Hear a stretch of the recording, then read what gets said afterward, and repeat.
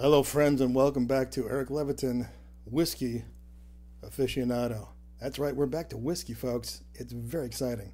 And even though we're just into the beginning of episodes for this show, I'm already getting questions and requests.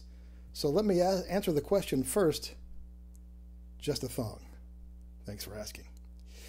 Secondly, the request. One of the requests came from a friend of mine who lives in Ireland or Scotland or one of those places in Australia. And she asked me if I could taste some Jameson. And of course I said, are you kidding? So today I happen to have some Jameson Black Barrel. And I just opened it tonight for the first time. And yes, I know it looks like I've drank some because this is the fourth take. Oh, that's a nice little pop. Let's start with the nose, shall we?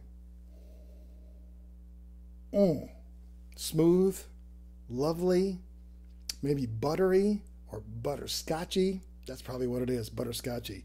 That's not a word, but it is now. Let's taste it. Shock the monkey, that is good. Shock the monkey, that is good. Miss Hahn, thank you for suggesting this. I truly appreciate that. Thank you for coming back to Eric Leviton, Whiskey Aficionado. You know, somewhere, someplace, someone said, we accept the love that we deserve. Well, you know what? I accept this, and I deserve it. No. Get your own.